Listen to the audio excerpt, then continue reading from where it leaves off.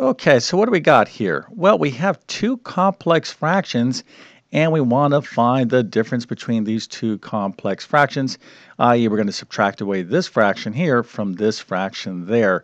Now, just to be clear, when you're dealing with a complex fraction, you first have to just understand what a complex fraction is.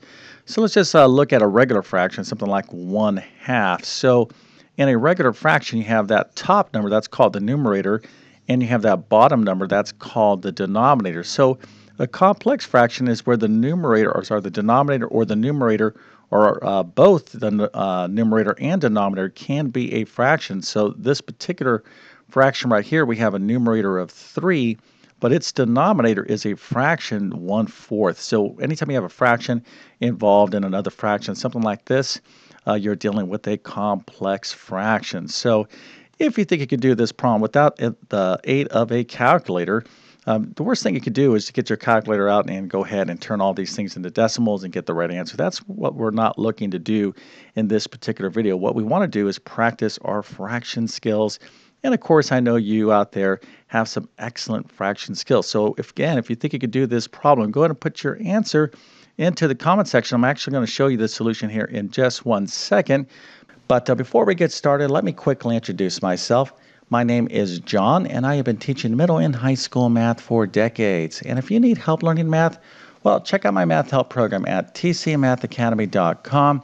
You can find a link to that in the description below. And if this video helps you out, or if you just enjoy this content, make sure to like and subscribe, as that definitely helps me out. Okay, so let's get to this. Again, all you need here is a piece of paper and a pencil. And let's go ahead and take a look at the solution here. And there you go, 178 over 15. That is the correct answer. Now, if you got that right, let me go ahead and give you a nice little happy face, an A+. Matter of fact, I'll give you an A++. That's pretty awesome. And we'll give you 100% and a few stars so you can have an extra special day. Nice work. Okay, so what's going on here? Well, of course, you're going to have to know something about adding and subtracting fractions, but you're also going to have to know how to deal with complex fractions. And this is an absolute must for all of you out there that are studying, I don't know, let's say middle school math and beyond. Obviously, high school mathematics, but you start really getting pretty heavy duty into fractions, I would say, at the middle school level, where you start learning about them in the elementary school. But by the time you're in high school, you need to have mastered how to do problems like this. So let's go ahead and get into the exact solution to this problem. And let's go ahead and take a look at that now. So what we want to do is be able to interpret this complex fraction and write these complex fractions in a different way. Let me go ahead and explain that. So here we have 3. Now this big bar right there is divided by. Okay, this is division. So we're going to take 3 and we're going to divide it by 1/4. So let's go ahead and write that differently. We're going to write that as 3, and then that fraction bar is a division operator. Okay, so we have 3 divided by the fraction 1/4. So we got to figure this out, and we're going to put this in brackets. Okay, remember, we're thinking the order of operations. We have to do division before subtraction.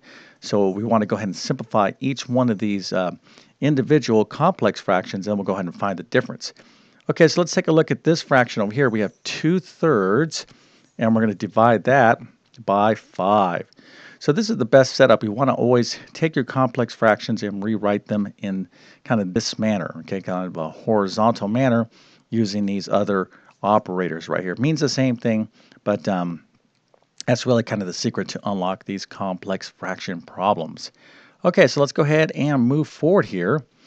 So now we have to figure out what 3 divided by 1/4 is. So how do we divide fractions? Well, hopefully you recall that when you see the division symbol, we're going to turn it into multiplication. You can use this little multiplication operator or this little X like that. But the deal is that you're going to turn division into multiplication, but you're going to flip this fraction to the right of that division operator so that 1/4 becomes 4/1. So this is really 3 times 4, which of course is 12. Okay, so we'll kind of make that clear right now. So let's go ahead and take a look at this part of the problem. Here we have 2/3 divided by 5. So again, we're going to take division, turn it into multiplication. And then this is 5/1. So when we take the reciprocal or flip this upside down, we get 1/5. So how do we multiply fractions? Well, hopefully you remember You simply multiply the numerators, so that's 2 times 1, which is, of course, 2. And they're going to multiply the denominators, so that's 3 times 5, which is 15. Okay, so here is what we have. So far, as we walk through the solution here, we're down to 12 minus 2/15. Now, you might be saying, well, this isn't a fraction in of itself. Well, anytime you want to have a number look like a fraction, you can always write it over 1, okay, when you have an integer value or a whole number. So now you got to figure out what 12 over 1 minus 2/15 is equal to, and let's go ahead and take a look at that part of the problem. Are you struggling in math because of confusing lessons? Maybe the teacher's not showing you all the steps you need, or things are happening too fast. Well, there is a better way. So come on over to my math help program at tcmathacademy.com. There you'll find clear step-by-step instruction by me that will definitely make a huge difference in your math success. So make sure to check out all my courses by following the links in the description. Okay, so remember, anytime you're adding or subtracting fractions, the denominators have to be the same. So in this case, this denominator is 15 and this is 1. So we're going to have to fix this up, and we're going to have to figure out what the lowest common denominator is. So the lowest common denominator in this particular problem is 15. Okay, that's the lowest common denominator that both 15 and 1 have in common. Hopefully you knew that. By the way, if you have any questions about the LCD or how to add or subtract fractions or anything about fractions, I have a ton of additional YouTube videos on fractions, and I would steer you towards 2 of my courses, which you can find in my Math Help program. My Math Foundations course, which is a nice little mini 3-chapter course, goes through basic mathematics. I'd also suggest my pre-algebra course. But let's go ahead and fix this problem up such that the denominators are the same, i.e. the lowest common denominator. And the way we're going to do this is take this 12 over 1. So we have a 1 here. We want to make this into a 15. This fraction already has 15, so we don't have to do anything with this 2/15 because its denominator is already 15. But this denominator is 1. So how do we get a 1 to turn it into a 15? Easy. Just multiply it by a 15. So 15 times 1 is, of course, 15, but we just can't multiply 15 by the denominator. We're going to also have to multiply 15 by the numerator. Okay, so anytime you're rewriting a fraction and you're multiplying by one particular number, you have to multiply both the denominator and numerator by that same value. All right, so 15 times 12 is, of course, 180. So now we're down to 180 over 15 minus 2 over 15. Let's go ahead and fix this up now. So again, because the denominators are the same, we're ready to go ahead and find the difference, i.e. subtract the numerator. So this is going to be 180 minus 2 over 15. And of course, 180 minus 2 is 178 over 15. And this fraction here is fully reduced.